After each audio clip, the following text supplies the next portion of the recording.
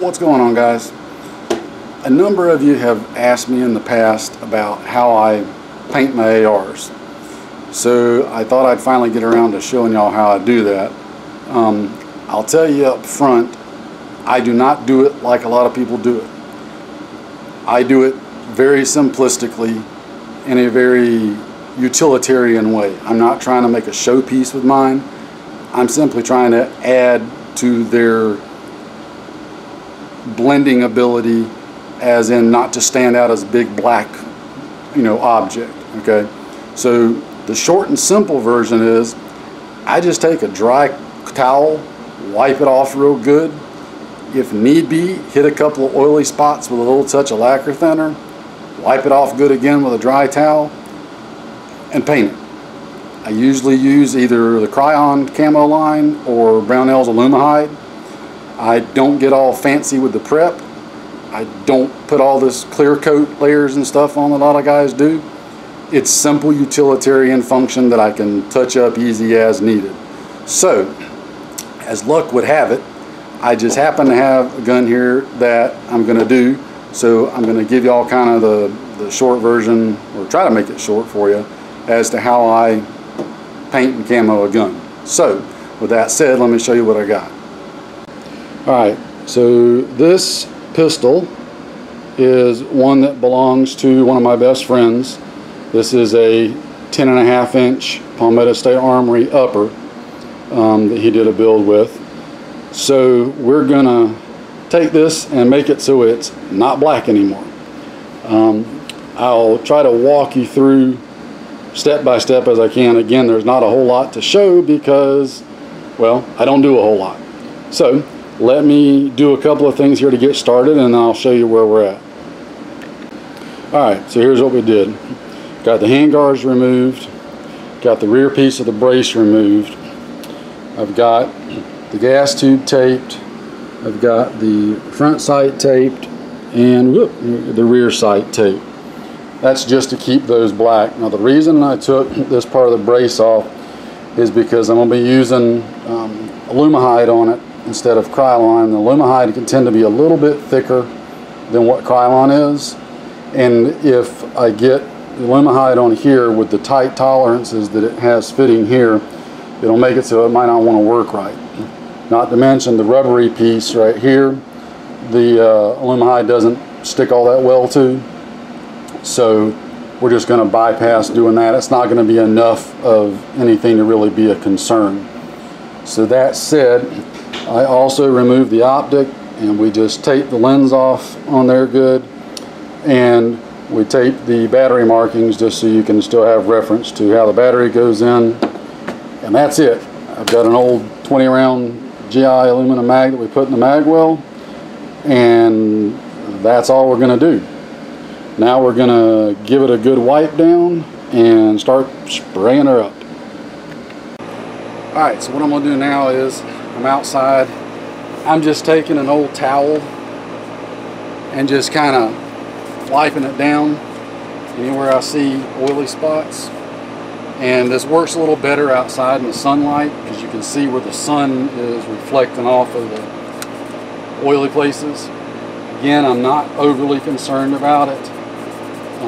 Anywhere there's oil at, you'll get a little bit of the paint or Alumihide coming off.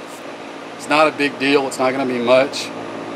It's not going to affect the overall camouflage ability of the gun. You're still making it something other than a big black object, right? So we're going to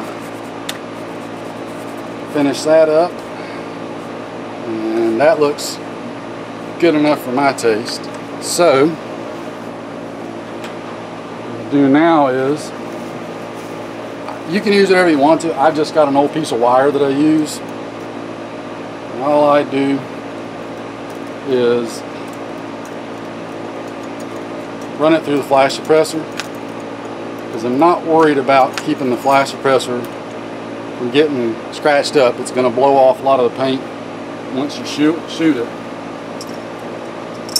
So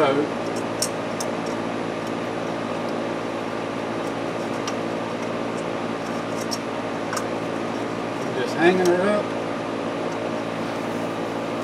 right here, as you can see. Then I will get, this is some OD green Brownells Alumahide. We'll give it another good shake here real quick. See if we can give it one more good mixing. Should be alright. I've already mixed it up a little bit, but for posterity's sake, we'll give it another good one.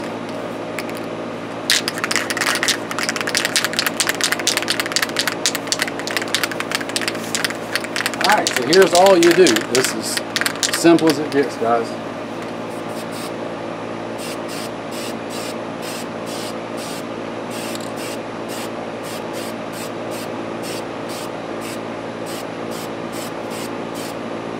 What I'll do is grab the tail end, and you got to hit it from a couple of different angles to cover everything right.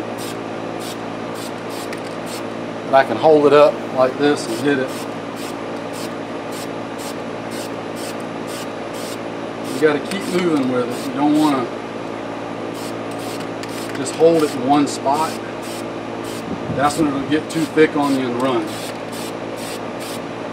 And that's what you don't want.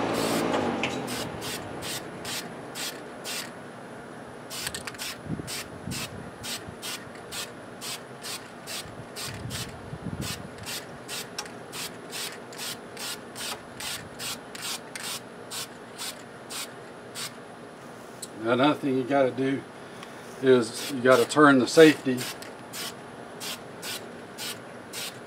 so you don't have a black spot where the safety is. Don't forget to get it looking down from the front right there. Hope y'all can still see this. I'm sorry if it's out of the camera.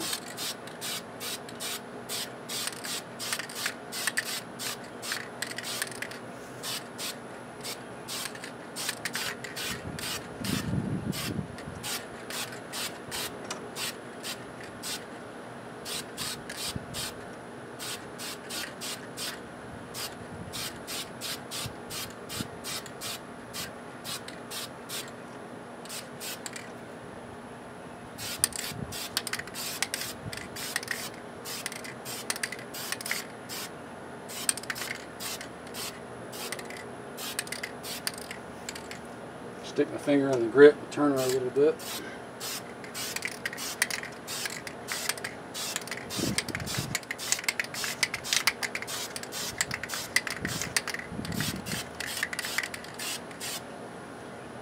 And this can's starting to get a little shallow. That's alright, we're about done anyway, so.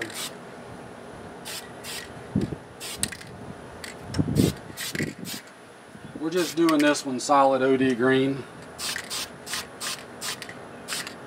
That's what he wanted. We'll probably come back and camo it actually at a later date. But for now, we just want to make it so it's not all black. We gotta turn our safety. Catch that. I think we're looking pretty good for the most part. Put a little bit more on the grip right there.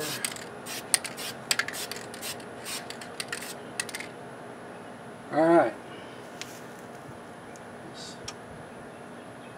I just spin her around and give her another look. I'm trying to do this so y'all can see it, but I don't know how well it's showing up on the camera. Right out here today.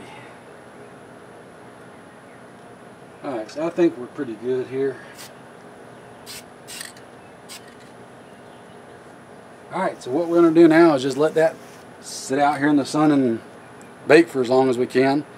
And then we will come back and check it later, see if it needs any touching up anywhere. And if it does, great. If not, we'll give it another day or two to cure and you're done. The only thing about the Lumihide is it takes a little longer to cure than the Krylon does. Krylon will cure a lot faster. This takes a little longer. In some cases though, this makes for a little harder finish, so it's a trade-off. I like both and use both. Again, I don't get overly concerned about it. I can touch it up if I need to. I'm not making an art piece here, okay? So, we'll come back in a little bit and check it and see how she's doing. Alright guys, so I've let it dry and cure for a day and a half now. And there's the finished product that you can see. Nothing fancy. I don't do all the multiple layers of clear coat and all the multiple prep steps and all that stuff. Not that there's a problem with anyone that does. It just depends on what you're going for. If you're going strictly for function and usability, etc., in my opinion, you don't have to worry about all those extra steps. It's going to get scratched and dinged up, which is par for the course if you're actually using the stuff. So it's easy to touch up. It's not a big deal. And I know it's kind of uneventful, but that's literally all there is to painting the gun. If I would have used Krylon instead of the Lumihide, it'd have been done even faster. I could have had it done in less than a day, because the Krylon just cures and dries faster than the Lumihide does. So there you go. Not a whole lot to this one, but some of y'all had asked, and that's literally it. The only other thing I'll add is if my buddy wanted to camouflage this one more per se, you could come back with some brown and tan or whatever and just hit some random stripes and splotches or whatnot across it, and that will go even further towards breaking up the overall outline.